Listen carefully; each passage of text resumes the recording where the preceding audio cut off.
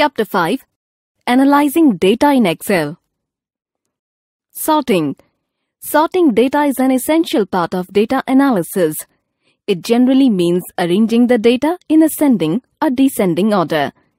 You might want to arrange a list of names in alphabetical order, compile a list of product inventory levels from highest to lowest, or order rows by colors or icons.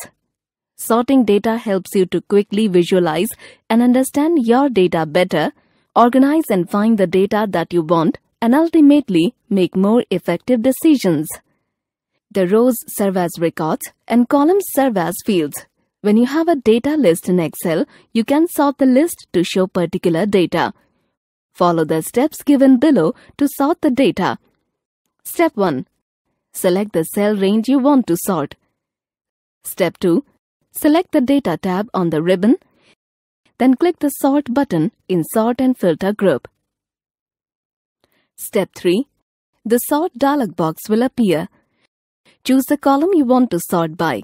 In our example, we want to sort the data by the marks in English subject. Step 4. Click on the Sort by drop-down arrow and select the English field. Select the cell values from the Sort on drop-down list.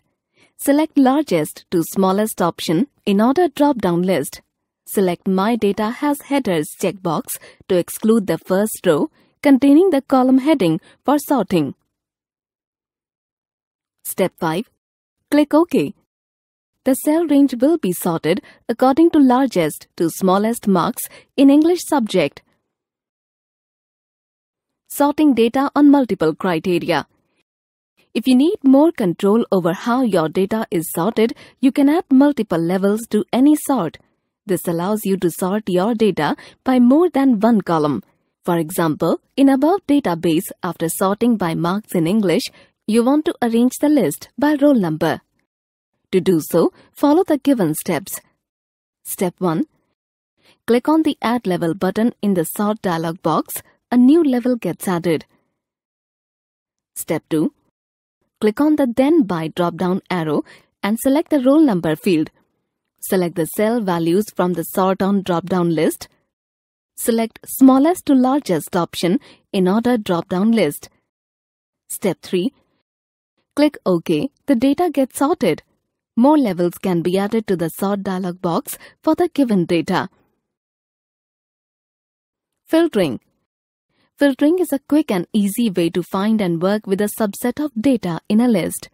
When you filter a list, Excel displays only those rows that meet a set of search conditions called criteria.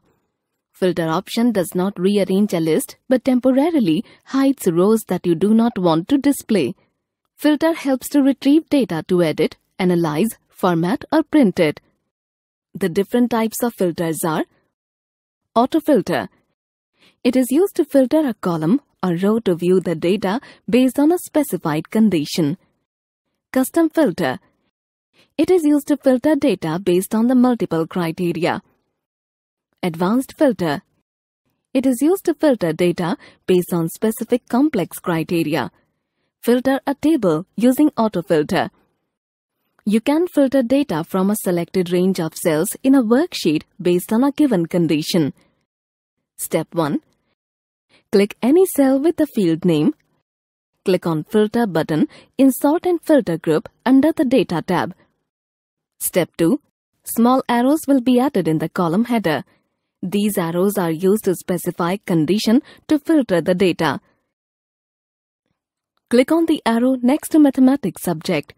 Uncheck the Select All checkbox to deselect all the checkboxes. Now select the checkboxes 89 and 92 from the drop-down list. Click OK. A filtered list will appear with filter sign on the Mathematics heading. The list will display only those records that meet the specified criteria. Filter a table using Custom Filter. Custom filter is used to filter data based on the multiple conditions. A custom autofilter uses a rule that you create instructing Excel how to evaluate the entries in each row. Let us apply filter to display records of students having marks in English subject equal to 72 and greater than 85. Step 1. Click the cell with the field name, example, English. Click on Filter button in Sort and Filter group under the Data tab. Step 2. From English drop-down list, select Number filters and then Custom filter. A Custom Autofilter dialog box will appear. Step 3. Enter the desired conditions, example, English equals 72 or is greater than 85. Click on OK button. Step 4. Excel filters the list according to your conditions. Conditional formatting. Conditional formatting allows you to format the cells based on the set of specified conditions. The formatting of cell can be changed in font, font color, border, highlight, and so on. To apply conditional formatting, follow the steps given below. Step 1. Select the range of cells on which you want to apply conditional formatting. Step 2. On the Home tab in the Styles group, click the Conditional Formatting command. A drop-down menu will appear. Step 3.